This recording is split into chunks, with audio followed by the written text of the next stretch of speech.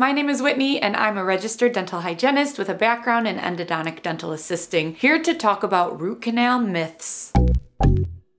Myth number 1, root canals trap toxins. This common myth about root canals is the belief that they trap toxins within the tooth, leading to systemic health issues. This misconception suggests that the toxins sealed within the treated tooth eventually spread throughout the body and cause illness. However, this belief is unfounded and lacks scientific evidence. The whole point of root canal treatment is to remove the infected pulp tissue from within the tooth, disinfect the root canal system, and then seal the space to prevent recontamination. The procedure effectively removes the source of infection and prevents its spread to surrounding tissues or throughout the body. Simply said, root canals remove the infection. They don't create an infection. There was a documentary on Netflix spreading this root canal myth, but it was removed shortly after its release due to the lack of scientific evidence. The American Association of Endodontics, American Dental Association, and the American Association for Dental Research all explained how the documentary was not based on facts and how there was a lot of correlation without causation happening. Most of the claims made in the documentary were not supported by robust scientific evidence and often relied on anecdotal cases rather than comprehensive studies. Myth number 2, root canal treatment is a painful treatment. So a tooth that needs a root canal can be painful because, again, it's infected. So you need the root canal treatment to remove the infection and remove the pain. It's not the root canal treatment causing the pain, but the treatment is what makes the pain go away. Now, maybe you're one of the lucky ones who needs a root canal and you're not currently having pain on that tooth yet. That's great. That means they caught it before it caused you any pain. And again, don't worry, the root canal treatment itself will not cause you pain. It will remove the infection so you won't get pain in the future. Regardless, the treatment itself during the appointment, so when you walk into the appointment, whether your tooth hurts or not, due to modern technology and numbing anesthetic, you won't experience pain during the procedure because you'll be numb. They will numb you up prior to the root canal treatment, making sure you are comfortable. And if you don't feel comfortable, let the dentist know right away, so then they can give you more numbing anesthetic as needed, as much as you need to feel comfortable. Myth number 3, if your tooth doesn't hurt, you don't need a root canal. Like we just mentioned, there are times a tooth can need a root canal treatment when there is no pain currently present. If so, again, that means they were able to catch it before your infected tooth were to give you any pain. Another scenario is maybe you had pain in the past, but now the nerve has died, so you aren't experiencing pain anymore, but you still need a root canal because infections don't go away on their own. Just because pain has subsided, it does not mean your tooth cured itself. Unfortunately, it doesn't work like that, and the pain and/or inflammation will return. I've seen it where someone turns down a root canal. They say no, they don't want it because they felt their tooth got better on its own. We tried to explain that it did not get better on its own and how there's still an infection present. A few months later, they came back with a full face of inflammation. These are the scariest cases, right? Because nobody wants an infection on their face that close to their brain. So the moral of the story, if you were told that you need a root canal, get the root canal to avoid unnecessary pain, unnecessary swelling, and risk of infection spreading to other parts of your body. Myth number 4, extractions are better than root canals. It's best to keep your natural teeth whenever possible because nothing artificial can fully match their look and function. That's why if your dentist recommends a root canal, then you should consider the root canal. Root canals are often very successful, and many treated teeth last a lifetime. On the other hand, replacing a pulled tooth, an extracted tooth, with a bridge or an implant takes more time and oftentimes more money in the long run. In addition, extractions and tooth replacements can often affect surrounding teeth and tissues as well. I do have a video all about the differences between extractions and root canals, pros and cons of each, which I will link below if you'd like to learn more, as well as my tooth replacement options video for additional information. And lastly, myth number 5, root canals cause cancer. This is not true. This false claim comes from outdated and flawed research done nearly a century ago, long before modern medicine understood the real causes of many diseases. There is no scientific evidence linking root canal treatments to cancer. Back to that Netflix documentary, one of the main claims in it was something like 97% of people that have cancer also have root canals, but they didn't didn't back it up with any proof or research. What about the millions of people who don't have root canals and still have cancer? Or the people who have had root canals that don't have cancer? There are no studies to be found showing any percentages of anything regarding this nature. This is a good example of correlation without causation. One of the best analogies of this, one of my favorite analogies of this, is people at the beach. So say 97% of people attacked by a shark ate ice cream that same day at the beach. The ice cream in their stomachs did not cause the shark attack. It just so happened that lots of people at the beach were eating ice cream, especially if there's an ice cream stand at that beach, right? Same with the documentary. It's just another example of correlation without causation. Saying that 97% of people that have cancer also have root canals, there is no data to back that up. If we want to talk more about data, modern research has actually shown